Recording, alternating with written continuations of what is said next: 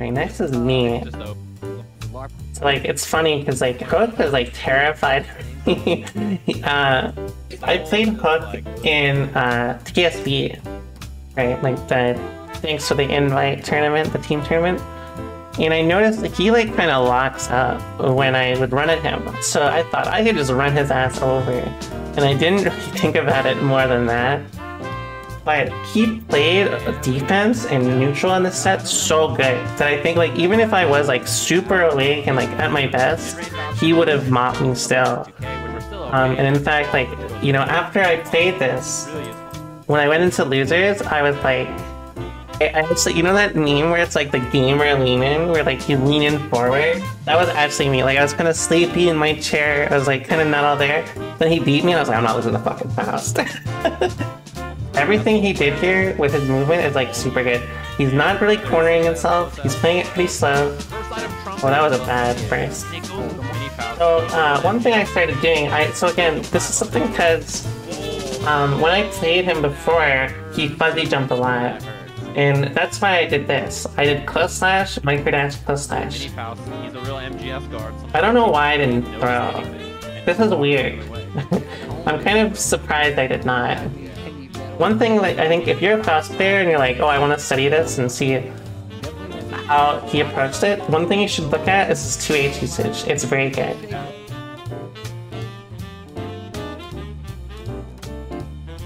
So every time the situation comes up, I assume he's gonna default to jump kick, because I mean, of course, like it's a strong option, right? And it's new, so I think a lot of fast players will default to it. So I did HCP specifically to catch this.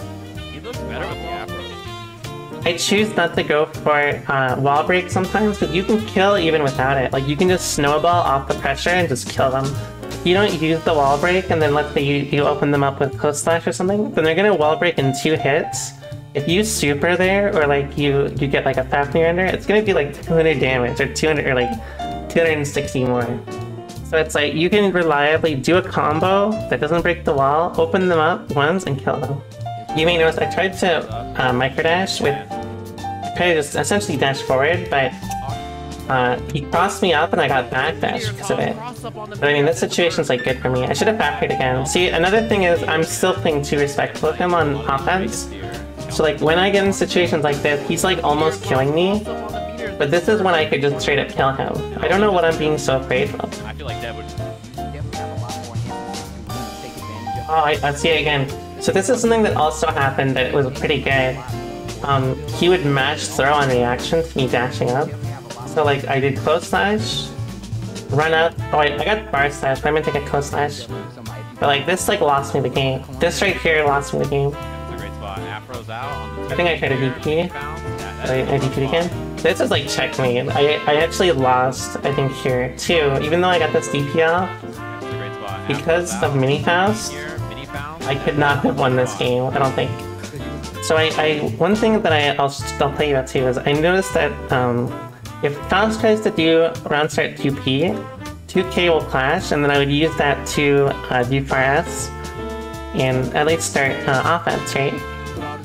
One thing I also did a lot was I backdashed too much.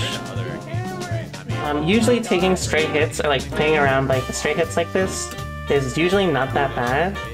But again, like Hook's neutral was so good this hit. Can I get mini house? His movement here was great. So let me show you like again. So like this gamble here was very good because like 2S is pretty minus, but also like the risk rewards are very in his favor. I mean, I don't even hit him once.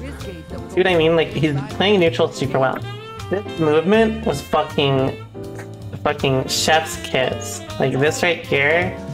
This may look really minor, but the reason why he did this was so he could get back to mini fouls. So see, in this situation, I have to respect mini fouls. That time helps out in this 6H. Did you see how watches like one Nage tech video and is like, are we in there, chat? That was a good PRC. I should have Fafnired instantly, because he can't do anything off that would be a threat, you know? But again, see? Perfect 2H usage. That was super good. And right there. Wake up with it. When you get hit on the wall like 1 or 2 hits like that and then clean hits, it's then he's adapted to to me forcing those trades, right? When you get hit on He's the wall, he's entirely adapted to it, and now he's just using far ass around start. So like again, he's shown like really great adaptation to me. that point though for Hook.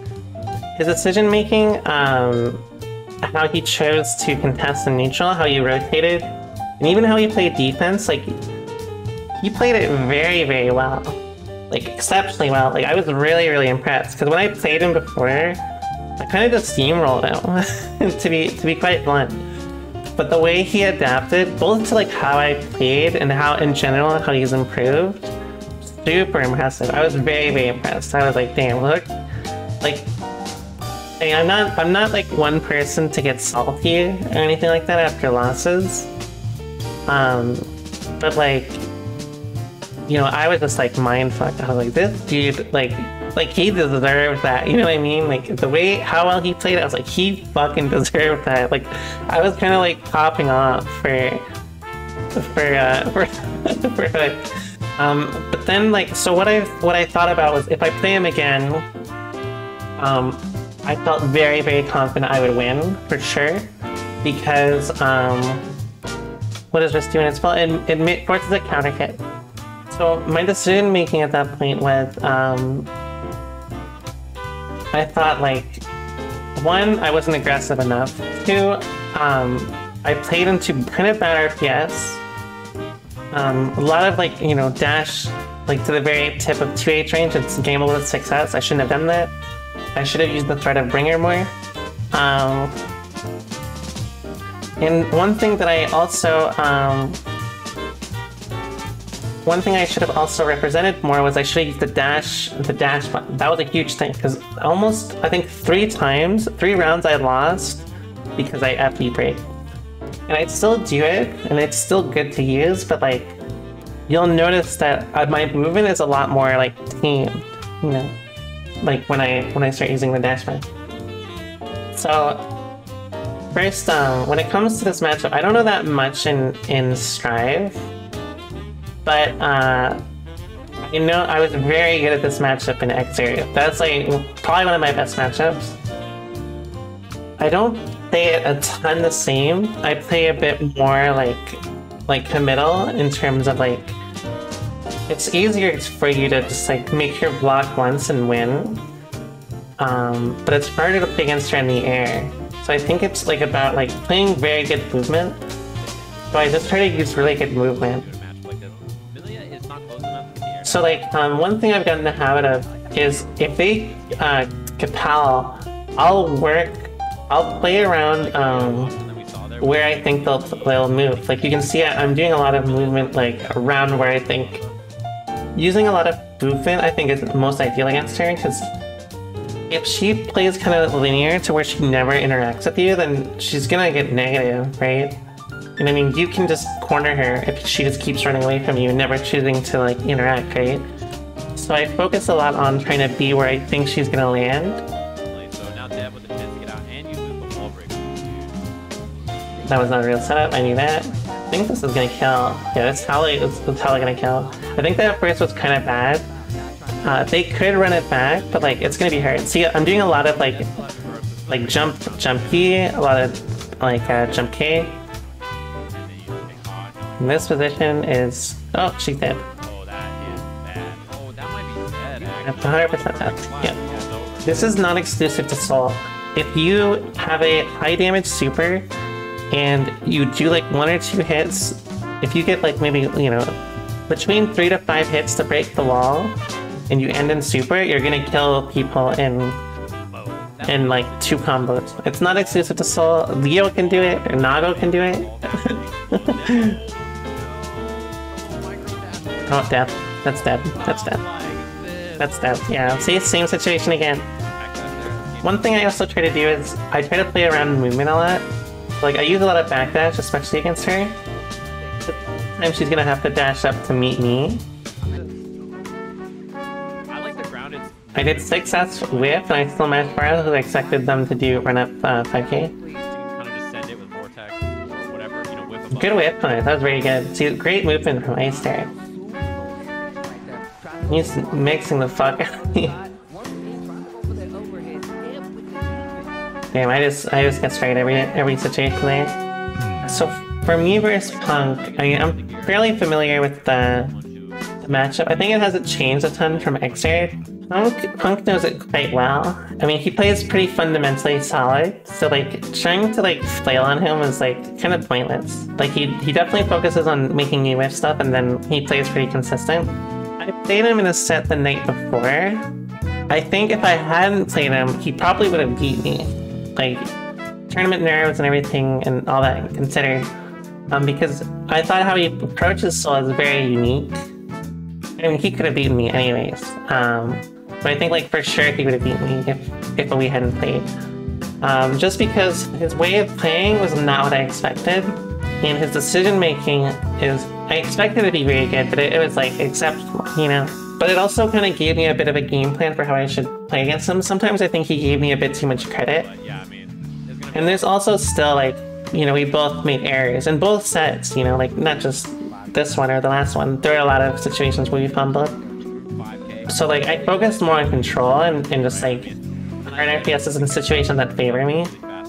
And another thing that I worked on too, one thing that got me killed in our first attempt was I dropped hella Kara Fafnirs and I'd whiff right outside his base. See, that time I hit him, or I did it properly. I think Kara Fafnir was specifically quite good against how he likes to approach the matchup. But even so, like, see, like, he's really good at baiting me into whiffing at like max range. Like, this was exceptional. Right here. This was exceptional. See, again, that time, if I didn't Kara Fafnir, I would have got eaten shit. So I'll tell you one thing that I made a big improvement on, or what I looked for more so from our set previously, is that because he tends to look for me to whiff stuff, I was a lot more greedy with my movements. Like, again, like I would look for Kara Fafnir a lot. If he's looking for me to whiff something, like with his movement, then that's like 100% what I want to aim for. I want to kind of bully him into the corner, because even if I guess wrong, the risk reward is still not that bad, you know? This is a great punish. He's very good at punishing like this. He's better than me at punishing it, because I have exert frame. So like I always think like I'm just gonna get fucking revolver or something.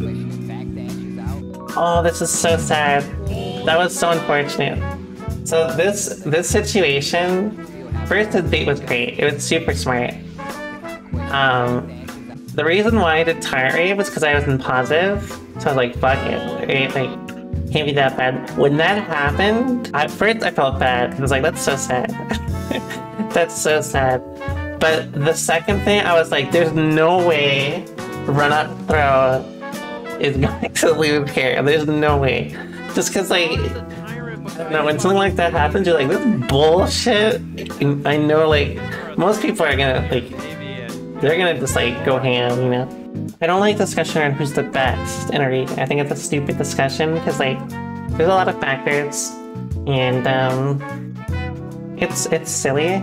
But I think, like, you know, you'd be stupid to say that Punk is not, like, you know, a viable contender for being considered the best. People should give him a lot of respect for that, because, like, there's a lot of really good players in North America. So he's very good, just fundamentally, you know. So again, for this one, I thought, okay, how I'm gonna approach this matchup is I'm gonna play a lot more aggressive. I'm gonna play way more confident.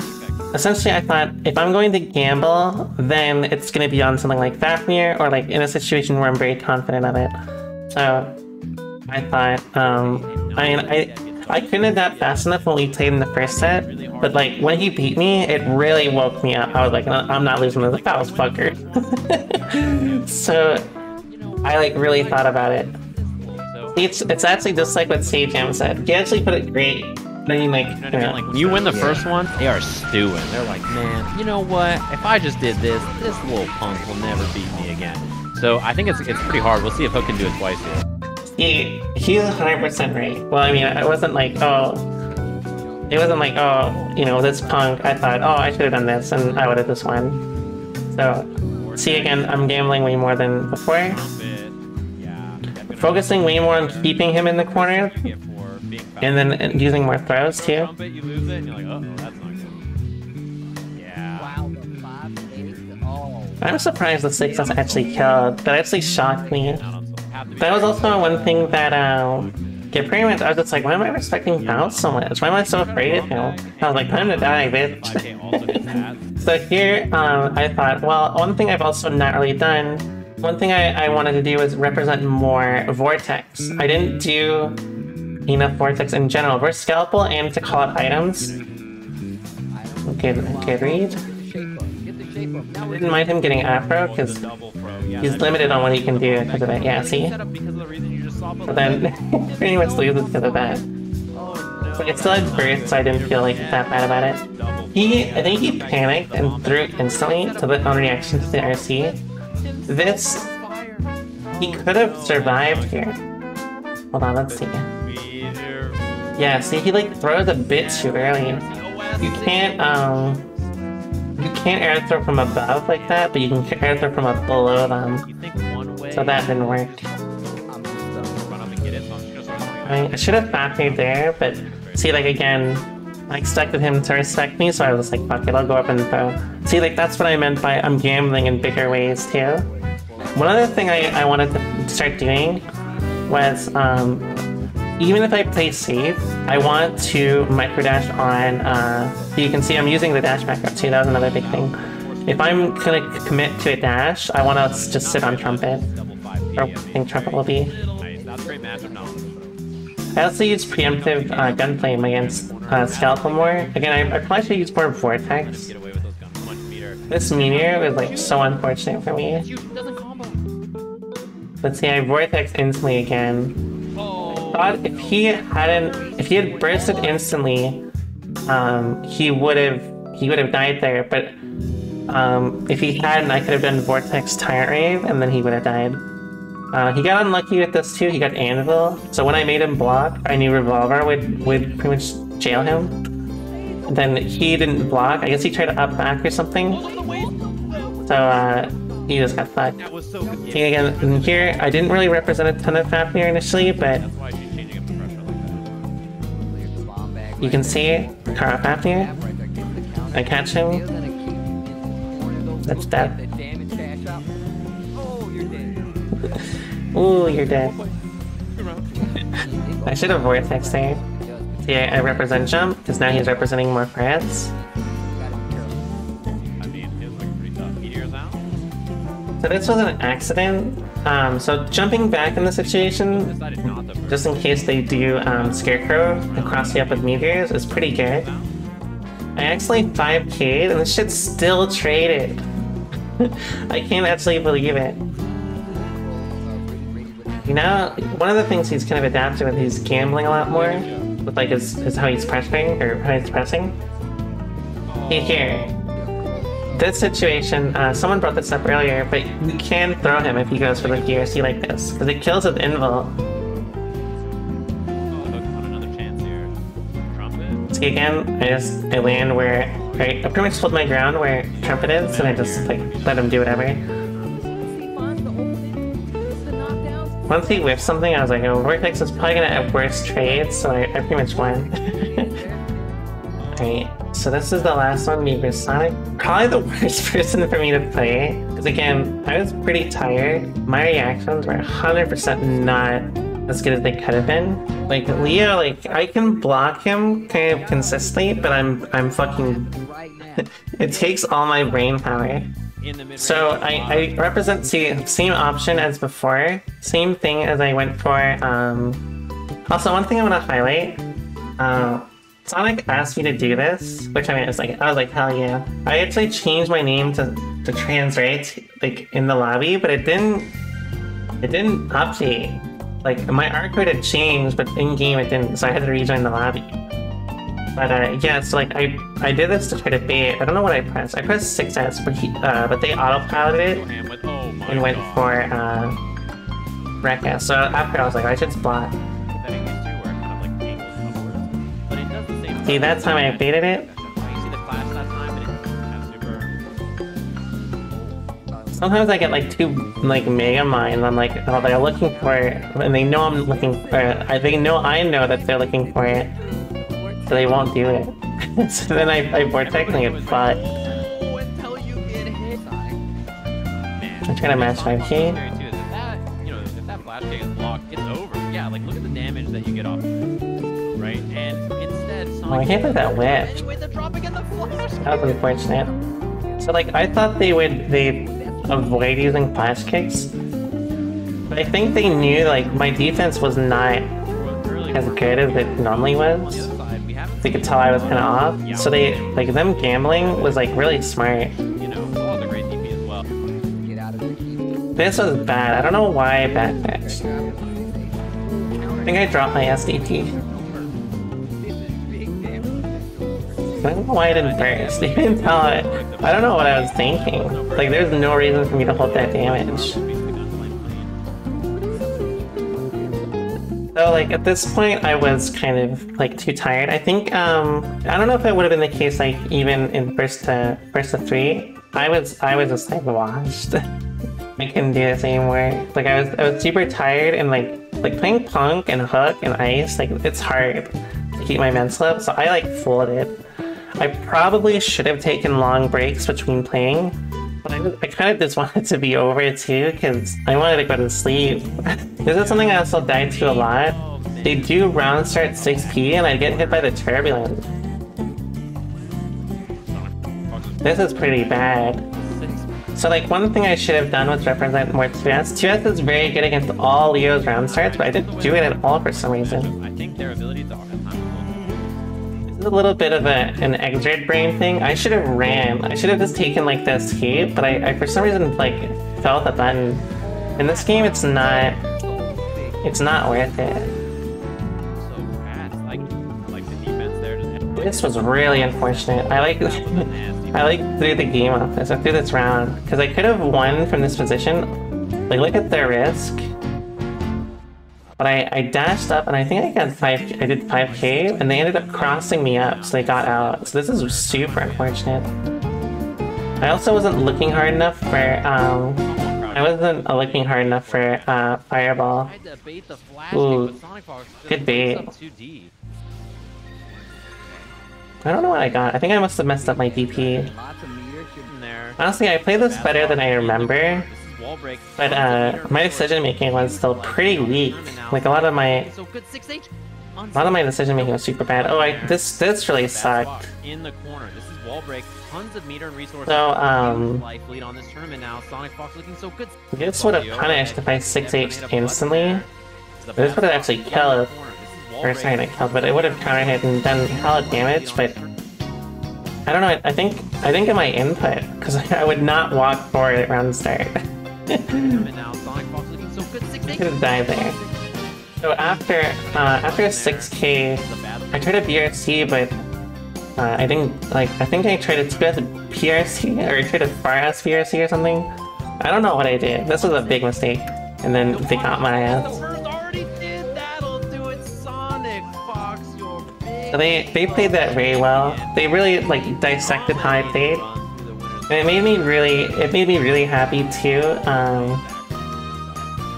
It made me really happy too, because like they were really happy, because like they said, they made a tweet saying like you know, oh, Dev is my demon.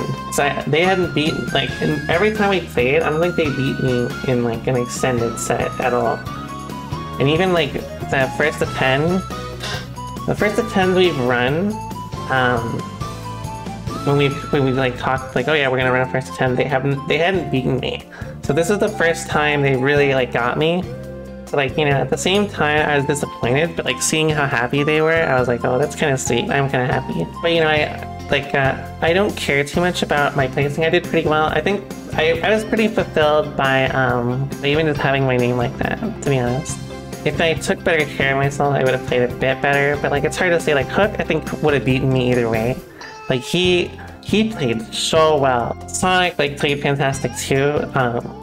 Even like regardless, like if I didn't play 100%, the thing is they were able to detect I wasn't, and they knew where I was like where I was weak, and they abused that, and that's like the sign of like someone really good. Especially like, you know, they and I have played a lot, so like we have a pretty good grasp on each other's playstyle and like what we look for, and their decision making is essentially just very, very good and very smart.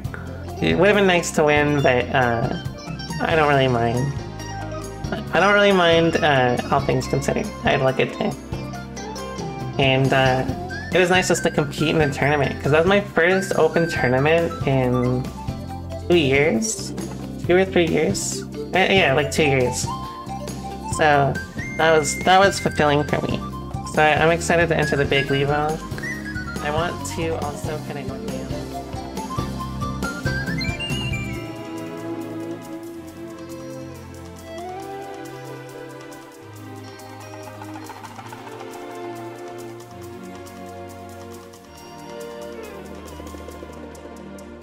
Aiden will never tell you, but he's my #1 fan.